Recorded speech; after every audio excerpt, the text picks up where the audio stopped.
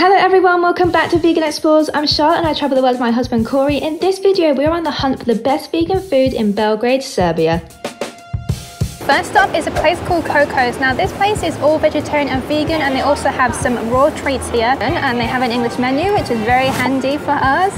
They got like raw cakes, smoothies, Wi-Fi, alcoholic drinks, and they've got all day breakfast. This is a smoothie with chocolate and espresso. Woohoo. What have you got? I have gone for a summer juice, watermelon, lime and mint. Sorry, watermelon, lemon and mint, and this costs around €3.50, just under. It's very refreshing, very nice. Yum, yum, yum, yum. And that cauliflower steak, it looks really inviting, so delicious. Look at all those colours. Tucking into this cauliflower steak, it is so delicious. Cauliflower is one of my favourite foods. It's so simple, it's so hard to get it wrong, but this is served on an avocado sauce and a pea puree, and it is very, very delicious. So overall that meal cost us, including our two drinks, just over €20. So I think it was, yeah, for €10 each. It was absolutely delicious. One of the best vegan meals we actually had in a very long time, I have to say. Like, that was just the nicest lunch. Maybe we'll come back here if we can squeeze it in, but we highly recommend it. If you're wanting a nice vegan meal in Belgrade, Kokos is the spot. Just down the street where we're staying, across the road from the park, I found a really cool little coffee shop. They have a piano on the wall, and they have full like vegetarian and vegan options there, so it's pretty good. But we're going to take a walk now into the city and see what else we can find.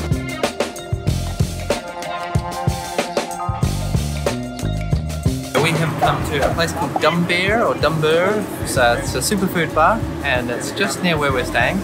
And I have gone for a traditional burek.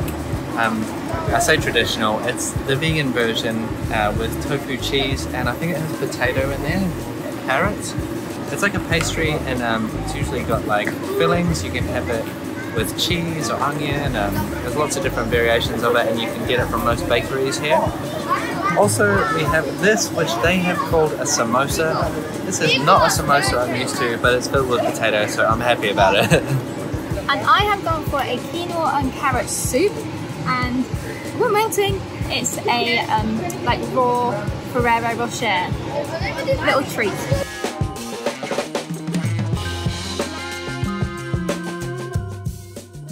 It's like a typical like pastry kind of breakfast food, but I think this is with spelt grain, so it's quite hard, like solid. But I think traditionally these are like very flaky and very crispy. This one was made this morning as well, so it's been a little while since it came out of the oven. So my little Ferrero Rocher isn't too bad, but overall pretty disappointing. I think there was just a language barrier. Like, she said it was vegan cheese and tofu in the pie slice, but it was carrot and tofu, and yeah, it wasn't heated, so it was like a cold slices. And yeah, I don't feel from that. Not too bad, but nothing exciting. Time for dinner. We have come to a little yoga fast food bar. It's actually at the back, and the front bit is a bar.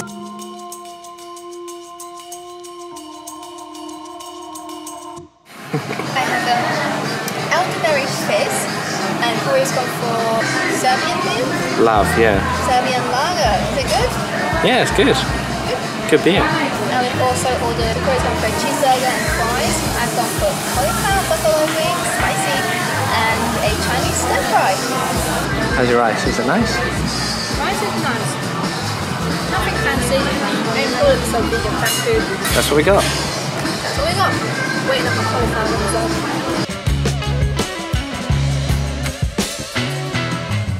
This smells spicy.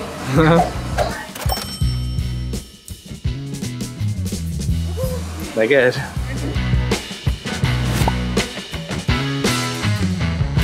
Okay, so we absolutely loved Kokos, so we decided to come back for dinner and try some different dishes, but we have ordered the cauliflower as a side.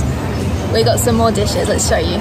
We have gone for a Greek gyros. This is their wrap, and I believe it has seitan inside, and we have some sweet potato fries, nice little dip, and We also have a pad thai, which is a very large bowl. I'm sure Charlotte's very happy about that. It's very colourful, looks delicious. Let's get stuck in.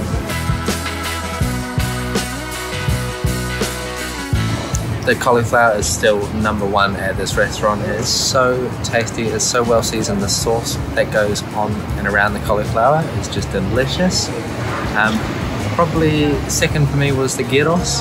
Very tasty, very, very delicious. Filled with potatoes and sweet potatoes, and then lots of other veggies as well. And the pad thai, Charlotte's dish, it actually tastes really healthy, so I wouldn't put it down. But normally when you go to a Thai restaurant, it's like very like sugary and sweet and probably a little bit more unhealthy, but this tastes like a very healthy version, and it is tasty. Just not at the level of unhealthy Thai food that we're used to. And there we have it, Kokos was our best vegan find in Belgrade, Serbia. If you like this video, please give it a thumbs up, and if you haven't already, subscribe and follow more of our vegan adventures.